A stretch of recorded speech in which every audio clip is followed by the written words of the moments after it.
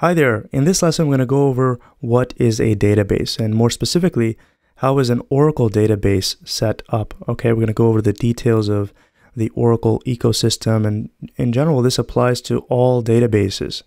We're going to go over those details in this lesson. A database is a place where you store data. All right, you might be saying, "Oh, thank you, Mr. Obvious." Well, that's really what it is. It's a place where you store data. All right, and for example, if we have a database running on our machine and we put data into it, and then we shut our machine down, and we open it up maybe a year or 2 years from now, that data, as long as our machine is still living, that data will still be on our hard drive. All right, and that's the idea behind a database. You put data into a database to save it, and information stored in a database is saved in something called tables. And I'm not talking about these kind of tables that we have in a picnic, right? This is not the kind of table I'm talking about, right? In a database, there's a special kind of data structure with columns and rows, and that's the kind of table that I'm referring to. If you've ever used a Excel spreadsheet, that's the structure of how the data is stored. So let me draw that out here for you, and then we'll go over some details. Alright, so I took a pause to draw this table out, and sorry for my handwriting, I'm not the best drawer, but this is the structure of a database table. Alright, and the columns, these are the columns. 1, 2, 3, 4. These are the columns going down, right? That's what's referred to as a column. And the rows, these are the rows right here, okay, going horizontally. So this table can have 1, 2, 3, 4, 5, 6, 7, whatever, however many rows there are. I guess this would be the 6th row, and then 7 onwards. All right. So far you see 6 rows in this table. All right. Not all of them have data. For example, this 5th row with the name Jim, he doesn't have the rest of the information filled out. I was too lazy to fill this out. But this is basically the structure of the table. And the way you want to interpret this is each of these is an attribute for a particular record. All right. This first record, let's say this is a table for persons. All right. This is a persons table. So it stores information about people. And the first record, that person, his name is Tom. He was born, date of birth, DOB. He was born on September 17th, 1981. His address, we don't have much space, so I didn't even write that here. But he has some phone number. I didn't put any parentheses or dashes or anything. It's just a number, and it's a completely fake number. And same goes with Matt. He was born on this date, and his address is not listed, and his phone number is this. Sam, he was born on August 1st, 2001. His address is not listed, and this is his phone number, and so on, right? You get the picture. So the records, these are, going horizontally. These are referred to as records. Okay, I'm going to write that down, as well as rows.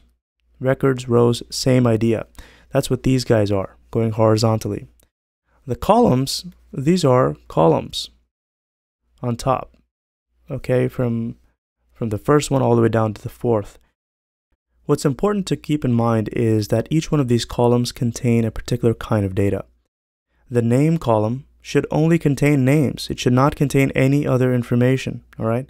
The date of birth column, this should only contain the date of births for the particular persons. All right. That's all it should contain. It shouldn't contain any numbers or addresses or phone numbers. This column's purpose, its reason for existence, is to store date of births for the particular records. All right. That's all this column is supposed to do. That's the information that should be stored in this column. The address, if the employee doesn't have, if the person or whatever this record represents, if it doesn't have an address, leave it empty. Otherwise, this only should contain addresses. All right, no other information. Phone number, same thing, right? So the purpose of a column is to store that column's data, whatever is meant to be stored in there, right? Very important. So keep that in mind. It's a very basic concept, but a lot of people, when they're new to this, I want to make sure I cover all grounds. So the first column, name, this contains textual information, right? Characters, English words. That's what this column contains. And then the date of birth column, the data type, the type of data that goes into this column is dates data, right? So you won't see dollar signs or numbers or anything like that. You see literally dates, right? That's the only kind of information that can be stored in the DOB column. The address, this is also textual, character, English words and sentences. That's the kind of information that should be stored in the address column. The phone number column, I don't have any parentheses or dashes or anything like that. These are just pure, whole numbers. That's what this column is supposed to store, is numbers, all right? So keep that in mind. Every column has a particular data type, and only that type of data can go in that column, all right? So this is a column that should store numbers. Let me just gonna write that here. So if we try to put some data in here that is, for example, the word hello, right? If I try to put that into this column, it's not going to allow me to do that, right? This is not acceptable. This column is restricted to numbers. That's all. In the name, we could probably get away with putting the word hello or some other word, but because that's the data type of the name column. But we can't store numbers. That's, unless we put them in quotes and sort of, put like 1, 2, 3, and then just put some words. That's the kind of data that could go in names if we choose to. But again, the purpose of names is to store the names of people, right? And the date of birth column, this is only going to accept dates. So if we try to put words in here, it's not going to let us do that. If we try to put numbers, some random decimal numbers or whole numbers, it's not going to let us do that. The date of birth column is only going to accept dates, all right, of a particular date format. So the data type of the DOB column is date data type. Address has the same data type as name, character information, and then again, phone numbers. Phone column contains numbers. So these are data types. So every column has a particular data type, and only that type of data should be able to can go in there.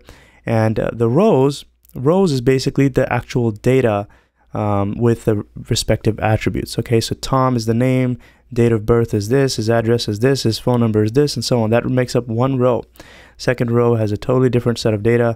Third row has a totally different set of data, but this is just structure. Each row is cooperating with the respective types that can be placed in each one of these columns. So I'm just going to clear the screen here and go over at a high level detail what a table is. So a database, right? A database, I'm just going to draw that out here, and typically, this is how a database looks. It's the collection of these disks, right? That's just sort of the way it's presented in pictures. And if you've ever seen the Oracle headquarters, it looks like this, right? And it's made out of these disks, which I think is a really cool building structure. Basically, this is a database, and it's a collection. It's a collection of these things called tables, all right? And that's what goes in a database. And each one of these tables has columns and rows, right? So the structure of each one of these is going to be, records like this, all right? And it's going to have columns like that, all right? That's a table. So a database can have hundreds and hundreds or even thousands of tables, and each one of those tables must have some purpose, right?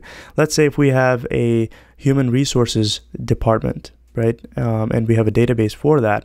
Well, we're going to have tables for, employees. We could have table for salaries. We could have a table for departments. We could have a table that represents, HR policies and procedures. We could have a table for, vacation planning and so on. So all types of tables can go in a particular database. And let's say if this was a human resources and HR database, it would contain, tables similar to this. And each one of these tables is going to look like this structure that we just went over. And remember, at a high level, it's columns on the top. These are referred to as columns going down vertically, all right? And the rows, these are the rows, okay, going horizontally. Rows are horizontal, columns are vertical. Just keep that in mind. It's very important. I know it's a basic fundamental concept, but when you're first learning this stuff, you need to understand it intuitively to make the most use out of SQL. So what is SQL really? I mean, it's a language used to interact with a database, but what happens behind the scenes? Well, basically a SQL is a set of commands. And these commands, I'm just going to write out, it's pronounced SQL, but it actually is an acronym, SQL, which stands for Structured Query Language. And basically this is a set of commands that can be sent to the database. So let's say this is our database, right? I'm just going to draw it up again. This is our database, and we type some, SQL commands. And I'm just going to sort of put these lines here. Let's say this is a set of commands. When we send this to the database, right, the database is going to interpret what these commands are, and if they're formatted correctly, if the syntax is correct, it's going to do something, right? So these commands are literally instructions to the database on what to do, right? And we basically declare the instructions in the SQL language, and the database takes those instructions and performs some task, right? The task could be to, for example, return some data back, right? We may want to see the actual table in some formatted way or whatever, and the database is going to parse our SQL query and return us some nice looking data grid, as you'll see soon. Or it could just perform some task, such as it could also, we may want to delete tables in our database. It could perform that as well. So the commands that we give here in SQL, the database is going to interpret those commands and execute them and perform tasks. We could create new users, right? If we want new users to get access to the database, we can send commands and it may create user passwords and access rights to the database. It could delete users, right? So that the person is no longer authorized to access this database. It could create all types of different objects, okay? A database is a collection of objects, and the most important kind of object is this thing right here, tables, right? Tables are the most important kind of object, and tables are where all of the information, all of the data is stored in a database. So using SQL, you can create new tables, you can delete old tables, you can search the database, search the tables for some information that you might be looking for. And in this course, we're going to be learning how to perform all of these tasks using the SQL language. All right. This is able to do all of the things that I mentioned, as well as much, much more. And you're going to get a good handle of how to query the database, how to create tables, how to delete tables, how to modify the columns. But a big portion of this course, as well as the Oracle SQL exams, is queries. And queries are basically, it's a question that we ask the database. Hey, could you give me all of those employees that work in department such and such that have a salary such and such and were hired on this date? And those are referred to as queries. When we write the SQL statements in a way that we're asking the database to give us some data, some information back, those are queries. And majority of this course, a huge chunk, I would say almost 60%, right? 60% of the Oracle SQL exams is about writing queries and getting that right. Okay, and this could be pretty tricky. You might want to slice and dice your data in so many different ways to ask so many different kinds of questions and do analytics on the data that's stored in the database, and queries is where it's at. All right, if you can get good at writing queries, you can pretty much do anything in the Oracle database, all right, or any database for that matter. SQL is a database independent language, actually, and if you use the standard ANSI, they refer to as ANSI SQL standard in the Oracle database or any other database, it's going to work, all right? So SQL, the knowledge that you gain here about this language, you can use that knowledge to possibly, pass other database exams such as Microsoft, Postgres, and MySQL. That SQL is SQL, and it works on a majority of the databases out there. There might be just slight differences from vendor to vendor in the syntax, but otherwise the ANSI standard of SQL works in all databases, and that's what we're going to be focusing on for the most part in this course. So you might be wondering, what exactly is this disk-looking thing, right? And it's actually a way to represent a database in a picture format, but really it's a set of hard drives, okay? A hard drive looks like this as well. Okay, sorry, this drawing didn't come out that great as the others, so let me actually make it more cylindrical. So this is a hard drive, okay, and this belongs in something called a computer, right? Let's say there's a desktop monitor here. This hard drive belongs in this computer, all right, and that's the essence of a database. You can have servers, and this, you can also think of this desktop as a server, and it looks like these big refrigerators. All right, I'm going to draw that out right here. If you've ever owned one of these old desktop towers, you know, with the CD-ROMs and the start button down here, and then a bunch of ports in the back, that's essentially what a server is as well, right? And Oracle is a software, right? Oracle is a software that's installed on this machine, on any server. Right? It could be one server or it could be a collection of servers. But basically, this is a software that's installed on this machine, and it uses the hardware of this machine. So this server could have many different disks. Okay, I'm just going to draw these many disks here.